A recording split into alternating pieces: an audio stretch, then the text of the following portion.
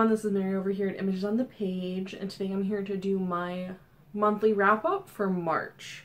So for March I had a pretty light reading month. I only read 2 books. Both of them have reviews up, and I can link them in the description box down below.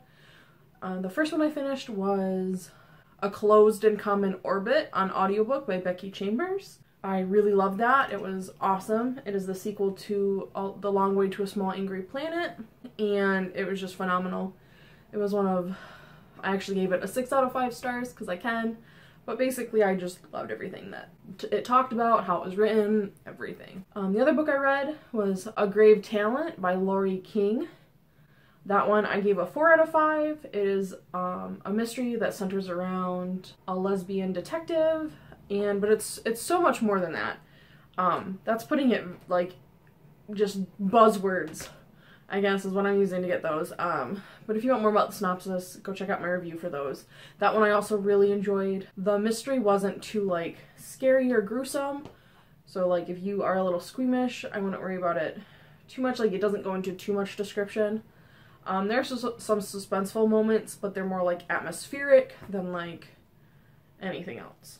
And because I had only read 2 books, because like I'm only like 2 minutes into my video and half of it's probably gonna get cut out, I decided to talk about some other things that I loved doing in March. So the first thing I loved was I finished Brooklyn Nine-Nine, and I didn't think I would like it when I first heard all the hype about it. I'm not really a comedy show person. Like, usually I like a little bit more serious shows, sometimes even darker shows, but I was just kind of striking out with a lot of the shows I was watching, and I saw Cece over at Problems of a Book Nerd talk about it a lot, and she really loves it, so I decided to give it a shot, and it is excellent. Oh my goodness, it's so good.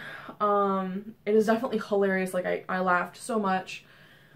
It does talk about more serious topics, but it does it in a very lighthearted way, and I don't mean to say that it makes fun of those topics at all or in any way, but it just approaches it in a very lighthearted way, so it doesn't feel, I don't know the word I'm looking for, but it's just handled really well for people who might not, and the diversity in there is fantastic. Sorry, Wally's playing and he hit my camera. I mean, it's absolutely phenomenal. The captain's gay, there's multiple people of color, even in just the main crew. It shows really awesome male-male friendships without them being like toxic, dangerous to other people, and it's just, there's a bi-character later in the series, and it's just, oh, it does so many things so well. Another thing that I ended up doing in March that I really loved was I joined a book club, and I don't know, it's just really nice to have someone besides the people on BookTube,